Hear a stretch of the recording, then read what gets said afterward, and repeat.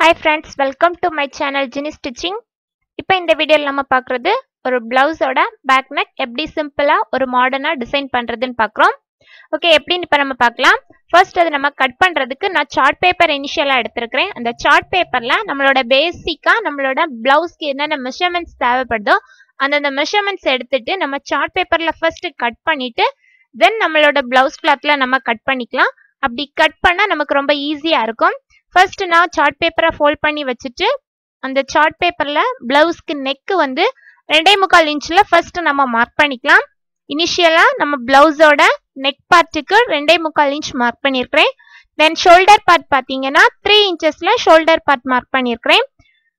நெக்கோட விட்த் இனிஷியலா 2.25 இன்ச், தென் shoulder 3 இன்ச்சஸ்ல mark பண்ணியாச்சு. ஓகே, அதுக்கப்புறமா நம்மளோட பிளவுஸ்க்கு நெக் ஹைட் எவ்வளவு வேணும் அப்படின்னு நம்ம மார்க் பண்ணிக்கலாம். நெக்கோட ஹைட் பாத்தீங்கன்னா 8 இன்ச்சஸ் இப்போ நான் இனிஷியலா இதுல மார்க் பண்ணியிருக்கிறேன்.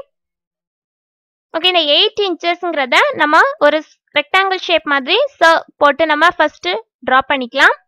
அதுக்கப்புறமா நம்ம என்ன டிசைன் பண்றோமோ அதுக்கேற்ற மாதிரி நம்மளோட டிசைன் பேட்டர்னை நம்ம டிரா பண்ணணும். ஓகே, இப்போ இந்த மாதிரி நான் நெக்கோட ஹைட்டும் நெக்கோட விட்த்தும் வச்சு ஃபர்ஸ்ட் மார்க் பண்ணியாச்சு. தென் ஆம்கோல் சைஸ் பாத்தீங்கன்னா 5 இன்ச்சஸ்ல ஆம்கோல் இன்ச் மார்க் பண்ணியிருக்கிறேன். அதை உள்பக்கமா 1.5 இன்ச் எடுத்து ஆம்கோல் வளைவு போட்டு நம்ம அப்படியே டிரா பண்ணிக்கலாம். ஓகே, அதுக்கப்புறமா இப்போ பாத்தீங்கன்னா நம்ம ரெண்டு பார்ட்டா இப்ப நம்ம பிரிக்க போறோம். ஸோ அதனால இந்த 8 இன்ச்சஸ் நெக்கோட ஹைட் மார்க் பண்ணதுல இருந்து இந்த ஆம்கோல் வளைவுக்கு ஒரு வேவ் மாதிரி ஒரு சின்ன சரிவா ஸ்லோப்பா ஒரு சின்ன வேவ் ஷேப்ல நம்ம கட் பண்றோம். இது வந்து என்ன பாத்தீங்கன்னா மேல இருக்கக்கூடிய இந்த ஷோல்டர் பார்ட் தனி பீஸா வரும், கீழே இருக்கக்கூடிய பாட்டம் போர்ஷன் தனி பீஸா வரும். இப்படி ரெண்டு பீஸா நம்ம கட் பண்ணி அதுல பேட்ச் ஒர்க் கொடுத்து நம்ம டிசைன் பண்றோம். அந்த ஷேப்பை அதுக்கேற்ற மாதிரி வளைச்சு நம்ம டிரா பண்ணிக்கலாம். டிரா பண்ணிட்டு என்ன பண்றோம்னா மேல இருக்கக்கூடிய பீஸை தனியாவும் கீழே இருக்கக்கூடிய பீஸை தனியாவும் நம்ம கட் பண்ணி எடுத்துக்கலாம்.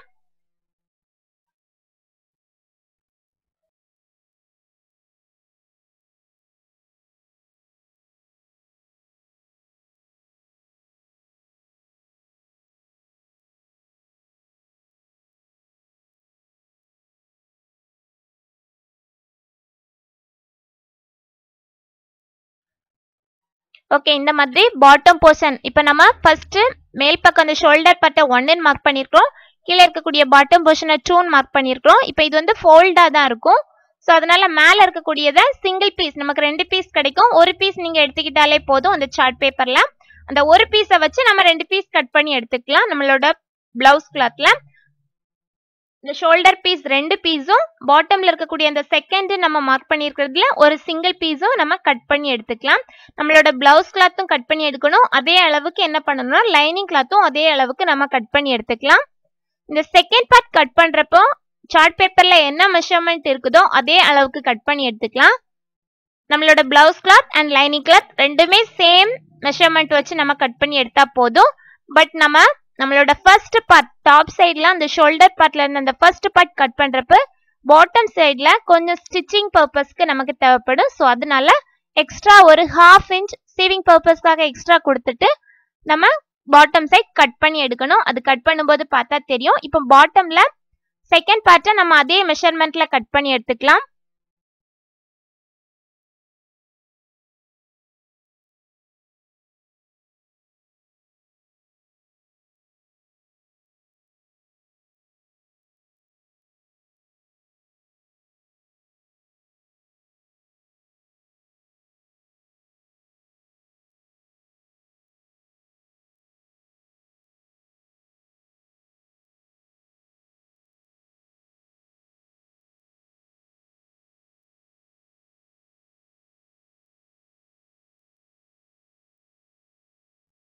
ஓகே, இந்த ஃபர்ஸ்ட் பார்ட் கட் பண்றப்ப மட்டும் இந்த ஆம்கோல் சைஸ் அப்படியே மார்க் பண்ணிக்கோங்க.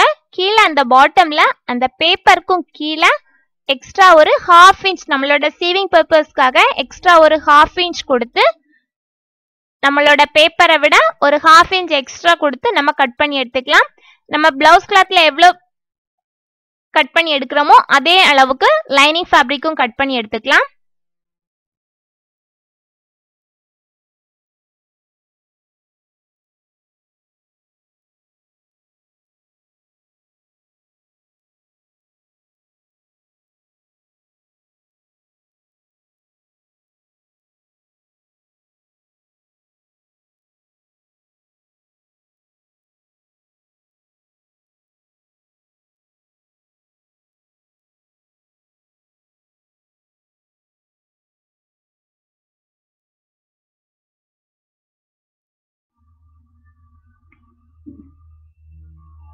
ஓகே, இப்போ என்ன பண்ண போறோம்னா பேட்ச் ஒர்க்குக்கு தேவைப்படக்கூடிய பீசஸை கட் பண்ணி எடுத்துக்கலாம். அந்த சார்ட் பேப்பர்ல ஒரு 1.5 இன்ச் வீதியில அதே அளவுக்கு அந்த ஒன்று நம்ம மார்க் பண்ணியிருந்தோம்ல அதுல வந்து 1.5 இன்ச் வீதிக்கு கரெக்டா ஒரு ரெக்டாங்கிள் பீஸ் மாதிரி கரெக்டா கட் பண்ணி எடுத்துக்கலாம். அது வந்து எதுக்காக அப்படின்னு பாத்தீங்கன்னா நம்ம பண்ணக்கூடிய பேட்ச் ஒர்க்குக்காக 1.5 இன்ச் வீதியில நான் கட் பண்ணியிருப்பேன். இதே அளவை வச்சு நம்ம என்ன எடுப்போம் அப்படின்னு பாத்தீங்கன்னா கேன்வாஸ் ஷீட்ல கட் பண்ணி நம்ம வேற ஃபேப்ரிக், நம்ம டபுள் கலர் ஃபேப்ரிக் யூஸ் பண்ண போறோம். ஸோ அதனால இதை இந்த பேப்பர் சார்ட் பேப்பர்ல கட் பண்ணி எடுத்துக்கிறோம். இந்த ஷோல்டர் பார்ட்லயும் கட் பண்ணியிருக்கிறேன். இதே மாதிரி பாட்டம் போர்ஷன்லயும் ஒரு சின்னதா ஒரு வேவ் மாதிரி கொடுத்து கட் பண்றோம். இது வந்து பேட்ச் ஒர்க் பர்பஸ்க்காக இது நான் கட் பண்ணி எடுத்துருக்கோம். இது ஃபர்ஸ்ட் பார்ட்ல கட் பண்ணியாச்சு. இதே மாதிரி நம்மளோட செகண்ட் பார்ட்லயும் ஃபர்ஸ்ட் இங்க வந்து ஃபோல்டு பக்கத்துல 2 இன்ச் வீதியிலையும் அதுக்கப்புறமா கம்மி பண்ணிட்டே போகலாம். ஃபர்ஸ்ட் 2 இன்ச் வீதி எடுத்திருந்தோம், அடுத்தது 1.5 இன்ச் வீதிக்கு எடுத்து லாஸ்ட் 1 இன்ச் இருந்தாலே அந்த மாதிரி கொண்டு வந்து ஹைட்டை வந்து கம்மி பண்ணி அந்த ஷேப்புக்கு ஏற்ற மாதிரி மேலே நம்ம என்ன ஷேப்ல ட்ரா பண்ணியிருக்கோமோ அதே ஷேப்ல கொண்டு போனா போதும். ஓகே, இந்த மாதிரி கட் பண்ணி அந்த பீஸை தனியா எடுத்துட்டு இதே அளவுக்கு கேன்வாஸ் ஷீட்ல கட் பண்ணி எடுத்துக்கலாம்.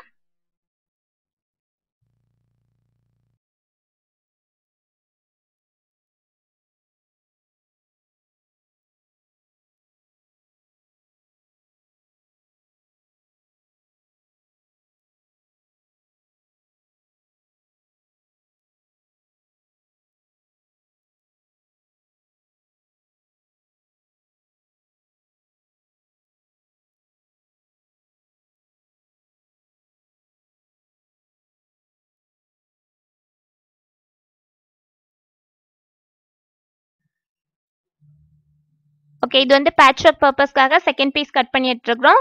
இதே அளவுக்கு என்ன பண்ணிருக்கோம் அப்படின்னு பாத்தீங்கன்னா நான் வேற கலர் ஃபேப்ரிக்கும் இந்த பீஸை விட கொஞ்சம் எக்ஸ்ட்ரா கிளாத் இருக்கிற மாதிரி வச்சு கட் பண்ணியிருக்கணும்.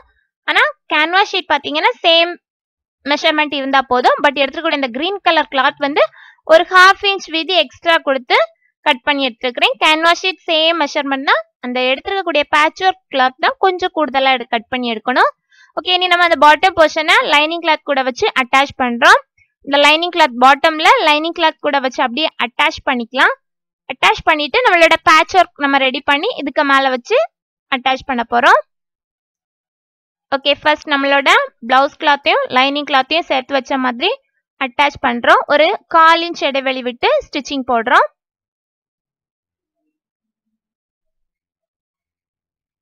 ஓகே, இந்த மாதிரி அந்த வளைவுக்கு ஏத்த மாதிரி ஷேப்புக்கு ஏத்த மாதிரி நீங்க ஊசியை டர்ன் பண்ணி ஸ்டிச்சிங் போட்டீங்கன்னா இந்த ஷேப் கிளியரா கிடைக்கும் நமக்கு. இதே மாதிரி செகண்ட் பார்ட் பாட்டம் போர்ஷன் எடுத்திருக்கோம். இதே மாதிரி டாப் போர்ஷன் இதே மாதிரி ஓரத்துல மட்டும் ஸ்டிச்சிங் போட்டு எடுத்திருக்கிறேன்.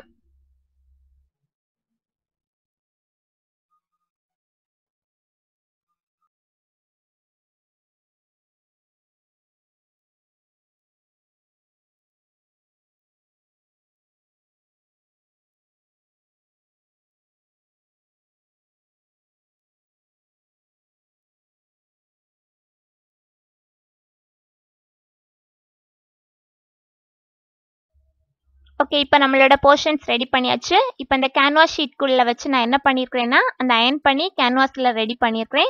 நம்ம சைடு ஓரத்தை மட்டும் இந்த மாதிரி ஃபோல்டு பண்ணி ஸ்டிச்சிங் போட்டுக்கலாம். இந்த ஷோல்டர் பார்ட் அந்த ஃபர்ஸ்ட் பார்ட் வரக்கூடியதை நம்ம என்ன பண்ணியிருக்கிறோம் இந்த மாதிரி 2 சைடுமே ஸ்டிச்சிங் போட்டு எடுத்துக்கோங்க.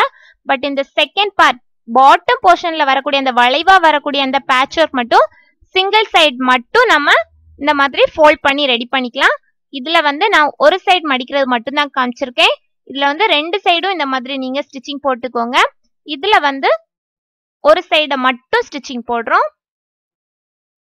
பாட்டம்ல ஒரு சைடு அப்படியே ஸ்டிச்சிங் போட்டுக்கோங்க. ஸ்டிச்சிங் போட்டுட்டு நம்ம என்ன பண்றோம் அப்படின்னா அந்த பேட்ச் ஒர்க்ல தூக்கி வச்சு அப்படியே ஸ்டிச் பண்ணி டர்ன் பண்ணி எடுக்கிறோம்.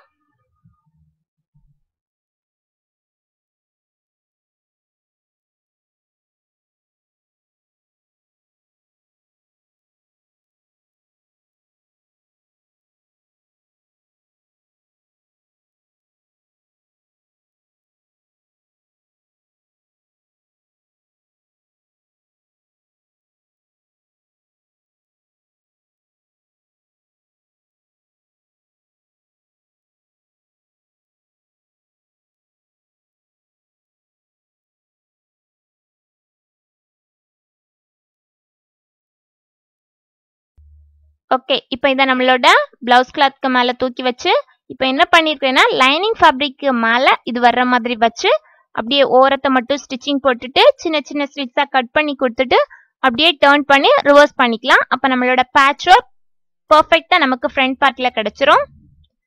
இது வந்து டர்ன் பண்ணி எடுக்கிற ப்ரொசீஜர். என்ன ஒன்று பார்த்தீங்கன்னா, ஷோல்டர் பார்ட்டில் வந்து நான் டர்ன் பண்ணி எடுக்காம இந்த பேட்ச் ஒர்க்கை ஃபுல்லாக கம்ப்ளீட் பண்ணிட்டு அப்படியே தூக்கி வச்சு ஸ்டிச் பண்ணுறது ஷோல்டர் பார்ட்டில். பாட்டமில் டர்ன் பண்ணி ரிவர்ஸ் பண்ணி எடுக்கிறோம். ரெண்டும் எந்த மெத்தட் வேணாலும் ஃபாலோ பண்ணிக்கலாம். ரெண்டுலேயுமே சேம் ப்ரொசீஜர் யூஸ் பண்ணா சேம் ப்ரொசீஜர் யூஸ் பண்ணிக்கலாம். இல்லை இந்த பேட்ச் ஒர்க்கை தனியாக ரெடி பண்ணிட்டு மேலே தூக்கி வச்சு ஜாயின் பண்ணோம்னா அந்த மெத்தட் வேணா அந்த மெத்தடை நீங்கள் யூஸ் பண்ணிக்கலாம்.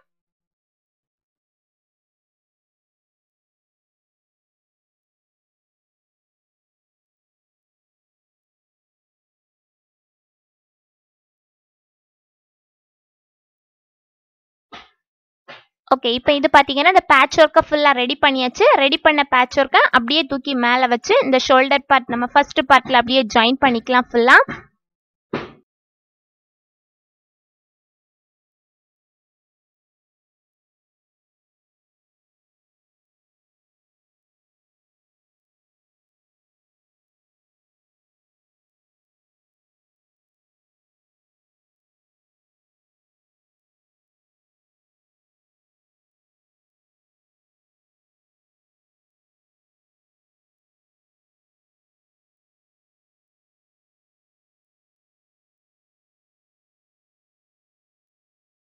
ஓகே, தென் என்ன பண்ண போறோம் அப்படின்னு பார்த்தீங்கன்னா, இதில் வந்து நம்ம வந்து இன்னும் இதை வந்து நல்ல பியூட்டி பண்ணுறதுக்காக பேர்ல் லேஸ் வச்சு அட்டாச் பண்ணுறேன். பேர்ல் லேஸ் கொடுக்கலாம், அப்படி இல்லைன்னா பைப்பிங் கொடுக்கணும், த்ரெட் பைப்பிங் கொடுக்கணும் அப்படின்னு நினச்சா த்ரெட் பைப்பிங் யூஸ் பண்ணிக்கலாம். இல்லை லேஸ் ஏதாச்சும் அட்டாச் பண்ணணும் அப்படின்னு நினச்சா லேஸ் அட்டாச் பண்ணிக்கலாம். என்னக்கு நமக்கு விருப்பமோ அதை நம்ம யூஸ் பண்ணிக்கலாம். இப்போ நான் கோல்டன் கலர் பேர்ல் லேஸ் வச்சு ஓரமாக ஸ்டிச்சிங் போடுறேன். இது வந்து பேர்ல் லேஸ் வச்சு அட்டாச் பண்ணணும் அப்படின்னாலே ஃபுட்டை சேஞ்ச் பண்ணிக்கோங்க. டபுள் ஃபுட்டை மாற்றிட்டு சிங்கிள் ஃபுட் போட்டு அடித்தா நமக்கு அந்த பேர்ல் லேஸ் அடிக்கிறது ரொம்ப பர்ஃபெக்டாக கிடைக்கும். இதே மாதிரி ஃபுல்லாக அந்த ஓரத்தில் பேட்ச் ஒர்க் பண்ண ஓரமாக நான் அந்த பேர்ல் லேஸ் வச்சு அட்டாச் பண்ணுறேன். தென் லேஸ் வச்சு இப்போ வந்து பேர்ல் லேஸ் வந்து ஒரு சைடும் ஆர்டினரி லேஸ் இன்னொரு சைடும் வச்சு அட்டாச் பண்ணுறேன்.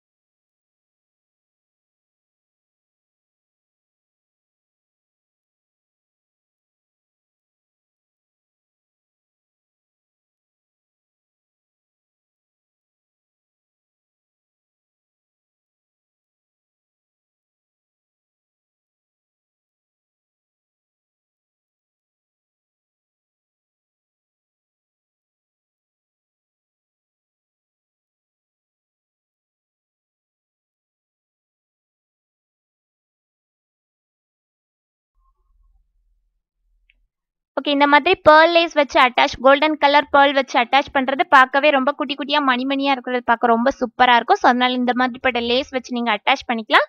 இன்னொரு சைட் ஆர்டினரியாக ப்ரௌன் கலர் லேஸ் வச்சு அப்படியே அட்டாச் பண்ணிக்கிறேன். இந்த லேஸ் வச்சு அட்டாச் பண்ணி முடிச்சாச்சு அப்படின்னா நமக்கு வந்து ரெண்டு பார்ட்டையும் தூக்கி ஜாயின் பண்ணுறதா நம்மளோட பிளவுஸ் ஸ்டிச்சிங் வந்து ஈஸியாக ஃபினிஷ் ஆகிரும்.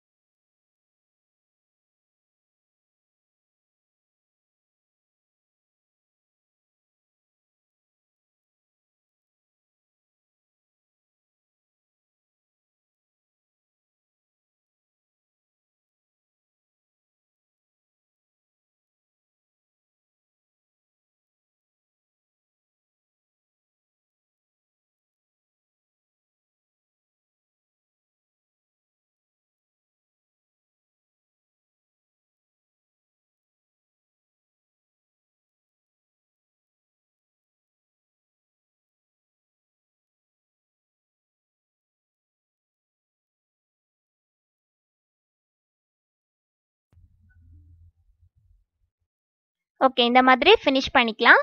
ஃபினிஷ் பண்ணதுக்கு அப்புறமா இந்த செகண்ட் பார்ட்டையும் ஃபர்ஸ்ட் பார்ட்டையும் தூக்கி வச்சு நம்ம ஜாயின் பண்ணிக்கலாம். நம்மளோட நெக்குக்கு வந்து 2.25 இன்ச் மார்க் பண்ணியிருந்தோம். ஸோ அதனால கரெக்டாக அந்த 2.25 இன்ச் நெக்கு வீதி இருக்கிற மாதிரி வச்சுட்டு கரெக்டாக தூக்கி வச்சுட்டு first part and second part ரெண்டையும் நம்ம ஜாயின் போட்டுக்கலாம். ஜாயினிங் ஸ்டிச்சிங் போட்டாச்சு நம்மளோட பேக் நெக் ஈஸியாக ரெடி ஆயிரும். இதுக்கு மேலே குந்தன் ஸ்டோன்ஸ் வாங்கி நீங்கள் பேஸ்ட் பண்ணிட்டீங்கன்னா பார்க்க ரொம்பவே நல்லாயிருக்கும். ஸோ இந்த வீடியோ உங்களுக்கு பிடிச்சிருந்துச்சுன்னா கீழே இருக்கக்கூடிய லைக் பட்டனை மறக்காமல் கிளிக் பண்ணுங்க. அதே மாதிரி சேனலை சப்ஸ்கிரைப் பண்ணணும் அப்படின்னு நினச்சிங்கன்னா கீழே இருக்கக்கூடிய சேனலை சப்ஸ்கிரைப் பண்ணிட்டீங்கன்னா என்னோட வீடியோஸ் எல்லாமே ஈஸியாக உங்களுக்கு நோட்டிஃபிகேஷன்ஸில் வந்துடும். ஸோ தேங்க்யூ ஃபார் வாட்சிங் மை வீடியோஸ். Please subscribe.